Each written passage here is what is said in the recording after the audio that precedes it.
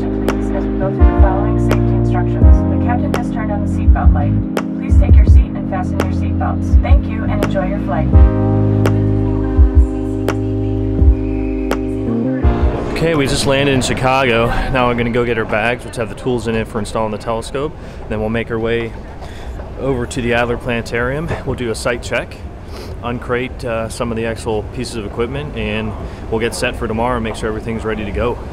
We'll start the crane lift at about 9 in the morning tomorrow, so hopefully the weather holds out.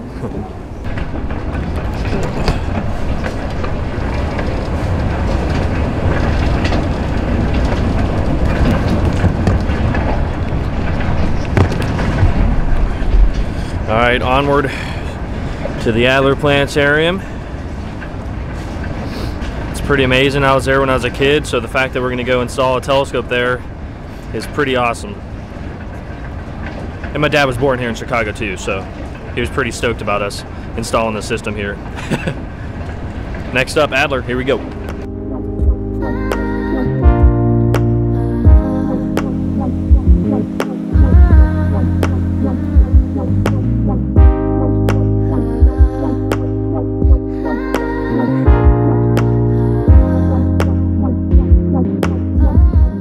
Okay, we just got into Adler and we're going to open up the crates, inspect the telescope, inspect the mount, and then tomorrow morning we're going to go ahead and start the installation process at about 8 in the morning with the crane. But for now, Mark is back there opening up the crates, and that's a telescope. We're going to get everything organized for tomorrow.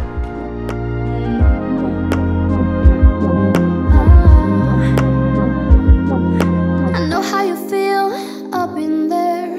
You'll get there, I know. Okay, we have the L-600 mount unboxed behind me. We uncrated it, and now we're going to uncrate the wedge, and we'll prepare and make sure that that's ready for tomorrow to be crane lifted into the dome.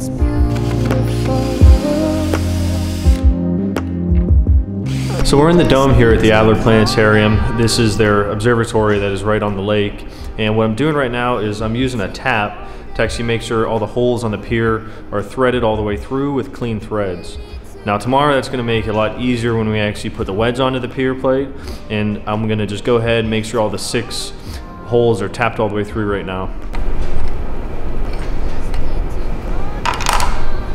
Okay, another step here is we have the pier plate and it's aligned north-south. We have a Sharpie mark that is going to align well, that's actually on the concrete base. So make sure when you're in the northern hemisphere that the wedge face is actually facing the north. When you're in the southern hemisphere, it's going to be the opposite. That wedge face is going to be aimed directly to the south.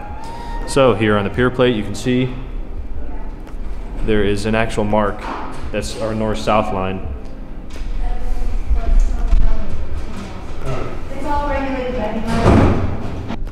Okay, so Adler Planetarium, night before the install. We got to meet everyone. We learned that this planetarium actually staffs, including the contractors and students and interns and volunteers, up to 200 people, which I did not know there was that large of a planetarium. Obviously one of the world's largest, but just amazing to be here to install a telescope. Only the 3rd telescope to be installed here within the last 50 years, so pretty awesome, and we're happy to be able to be part of their actual journey. So it should be pretty sweet. Okay, so we're just going to disassemble the wedge now, and then we're going to lift that into the dome. So Mark behind me is removing the actual wedge from the base, and we're going to show how to do that right now.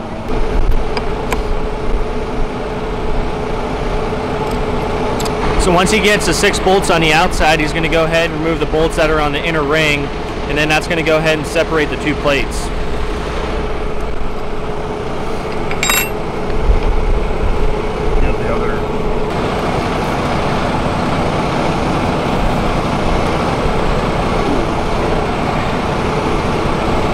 Now sometimes the actual plates get stuck together really tight with the grease that's on it, so sometimes I use a ratchet strap just to pull the plates apart, and I'm going to go ahead and do that next.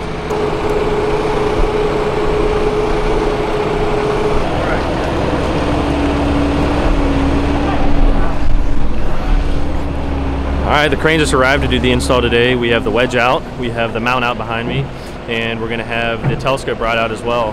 So we'll be starting here within the next half hour. No, I think we're okay. All right, next up, Mark's gonna put the top of the wedge base on, and then he's gonna insert the tongue into the groove, and then gently snug the azimuth bolts.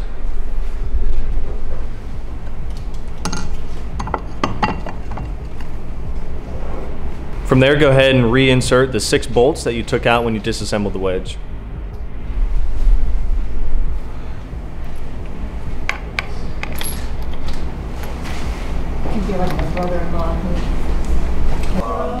Alright, next up, go ahead and re-put in the retaining ring. Sometimes you need to just gently rotate while putting pressure on it, and it'll seat down into the groove, and then put the bolts back in.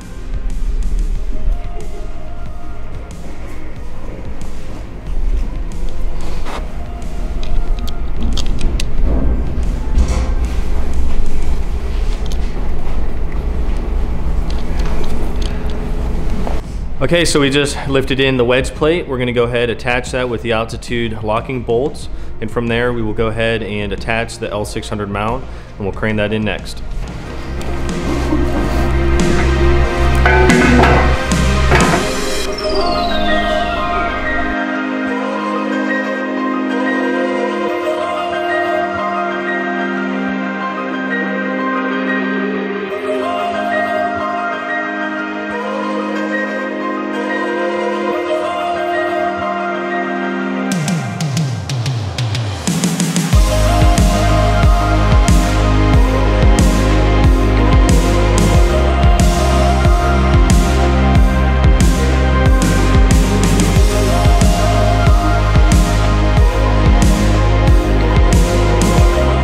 Okay, so we got the CDK24 telescope onto the L-600. We had a little bit of media action, and then now we're just going to go ahead, get a bite to eat, and then we'll start adding the accessories on, balance the system, and then we'll tune the direct drive motors, and we'll train the staff here at Adler how to use everything. Okay, we had a little quick lunch. We're going to go attach the accessories to the 24-inch telescope, and then we'll balance it, and then we'll get the camera attached and finalize everything. Okay, the next important step of installing the system is actually the balancing. And when we say balance at PlaneWave, we mean that the system is not going to move in any direction with the motors disabled. So first step is to look at the optical tube and essentially cut it in half. And you basically want the accessories placed 180 degrees opposite each other. And that's going to symmetrically balance the optical tube first. Then we'll balance declination, and then from there we'll lastly balance the right ascension base. So Mark is going to attach the EFA box 180 degrees opposite of the Delta T box.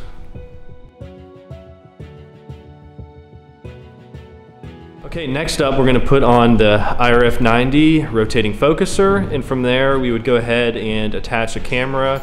We're waiting on adapters, so we'll finish that up tomorrow. But from here, essentially the important aspect is making sure that you put the accessories symmetrical across the optical tube before you balance declination axis. So that's going to really help make sure that your balance for deck is really precise. So we have the Delta T box and EFA also attached to the telescope now. We're going to attach the power supplies, which as well, we're attaching them opposite of each other just to keep the symmetrical balance good on the telescope. And then we will start to zip tie everything before attaching the cameras. Okay, so to wrap up the actual balancing of the declination axis and the accessories, we can see that we distributed all the accessories as close to 180 opposite each other just to balance the load. Tomorrow we'll put on the camera, but I'll show you just how the accessories are balanced with this one. We have a finder scope, so we offsetted that with the actual power adapters on the side to the right. Okay, we have all the accessories on.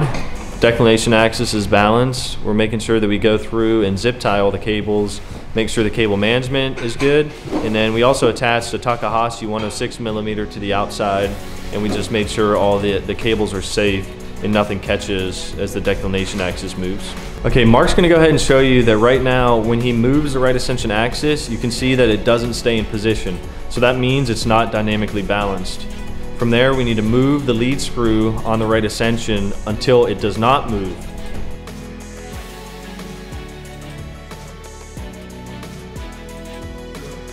So you can see some positions will stay but we obviously need to fine-tune the balance, and it's just going to be a minor amount of movement on the lead screw until it retains dynamic balance. Right now we're going to go ahead and balance the right ascension axis. So we have our 1/4 inch T-handle, and we're going to go ahead and there's 8 bolts that are actually in the L-600 base that's going to allow it to slide. We just need to gently crack those bolts, and then we'll use the lead screw to balance the right ascension axis.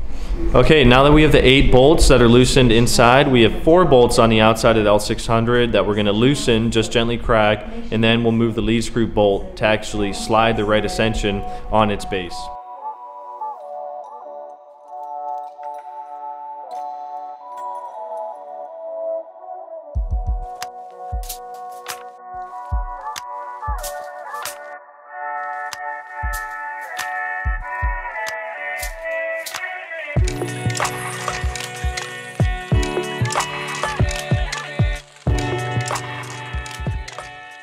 Okay, so balancing the right ascension axis this time did not take a lot of time because first we balanced the declination very well by distributing the accessories 180 degrees opposite of each other. Then we balanced declination itself on the dovetail, and then we slightly adjusted the lead screw. It only needed about 1/3 of an inch maybe, but in the event that you need to move the holes on the lead screw, you can actually move the bolts with that 1/4 inch T-handle, and then you can adjust them to the next location on the bolt holes. But for us, the system was close to balance, so it only needed a minor tweak. Okay, as you can see, wherever we move the right ascension axis, it stays, and also the declination stays. So when we say the system needs to be dynamically balanced, this is what we mean. With the motors disengaged, neither axes move from the position where we actually moved it by hand. Obviously with the smooth bearings, a minor amount of movement is okay, but you really want to stay away from large movements that will slam the system down into hard stop, which means it's obviously very out of balance. A small amount of the imbalance will be corrected during the motor tuning, but please make sure that you balance it so the system does not move a lot, no matter where it's pointing in the sky by hand.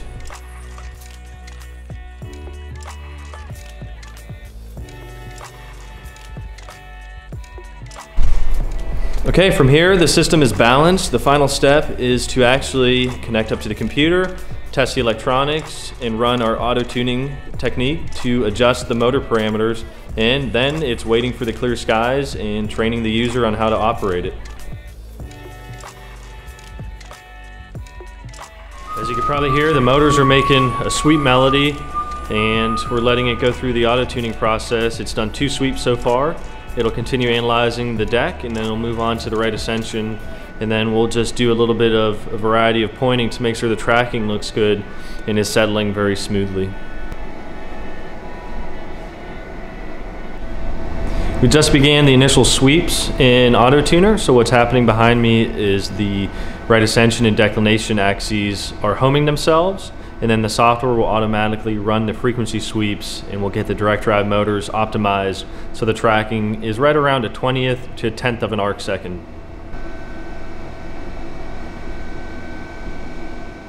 Alright, we had a blast in Chicago here, finished up at Adler. Everyone was great, the staff, awesome to hang out with, very knowledgeable. They're going to be doing a lot of great things in the community with the scope. But until next time, we'll see you guys later.